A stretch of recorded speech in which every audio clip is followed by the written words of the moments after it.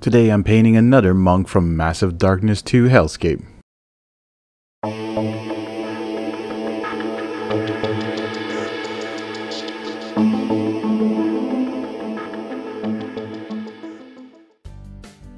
Hey everybody, welcome back to the channel. It's time for another monk to be painted. This is Harin. She's primed in Wraith Bone from Citadel Primer because we're going to be using some contrast paints today.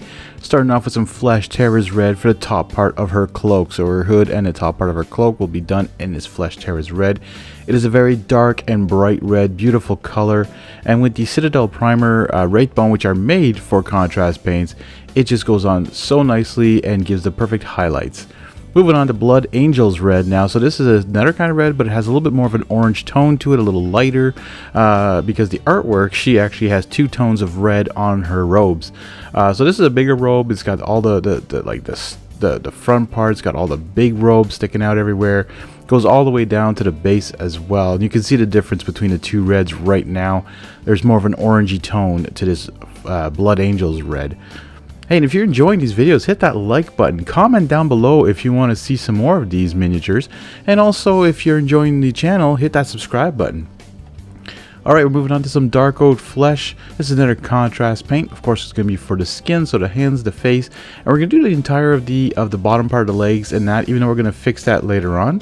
And just before that, I actually did a little contrast paint of Apothecary White on the arm parts of like her shirt, I guess. Wildwood is next. Citadel Contrast for the hair. Again, as you can see with the bone wraith or wraith bone color, it works just great. Now we're using some Gorgon hide from the Arbin Painter. This is a very light blue. These are for her pearls or jewels that she has. So she has this necklace of pearls, and also one of them is going to be in black, which is going to be coming up next. This one is a black pearl, and then we're going to use some leather brown now to do those her shoes and her straps around. Well, it's actually sandals, which I thought I was going to get away from after painting Ankh so many times. Sandals are hard to do too. You really have to make sure you get the right details on them.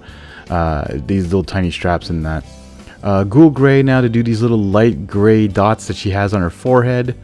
A little bit of gloss varnish now on those pearls, just to make them shine a bit more, because what we're going to do next is make them pop a little bit more. They might not show on camera, but at some Green Stuff Worlds Celestial Azure. This has a bluish color shift metallic hint to it. But again, it doesn't work really well on light colors. It's more just to bring out like a little shine to these pearls in person. So there you go, folks. A short video. Harin is painted, ready for the table. I hope you enjoy, folks. Please comment down below what you're working on and what you want to see in the future. And we'll see you all in the next one.